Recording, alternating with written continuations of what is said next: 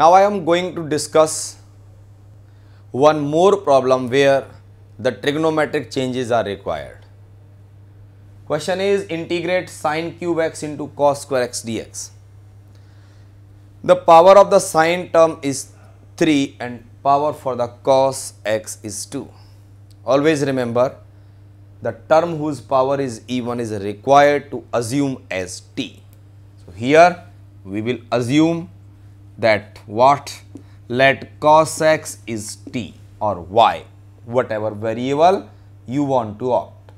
Derivative of cos x is minus sin x dx is equals to dt, or we can say sin x dx is equals to what?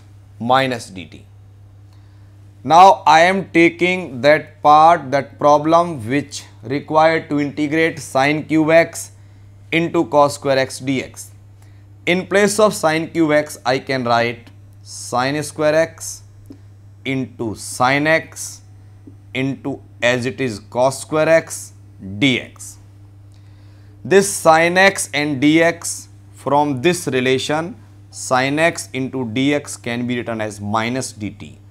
Minus is out and in place of sin x dx we can write dt.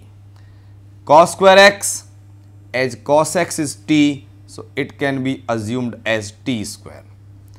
And what about this sin square x? You can notice this sin square x is 1 minus cos square x, that is 1 minus t square. Why?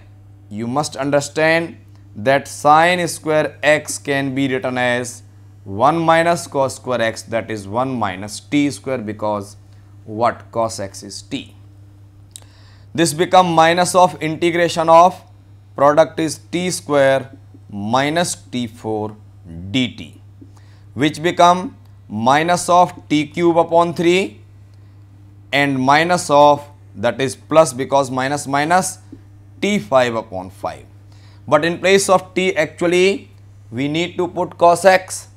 So this become minus of cos cube x upon 3 and plus of cos 5 x upon 5 plus integrating constant c.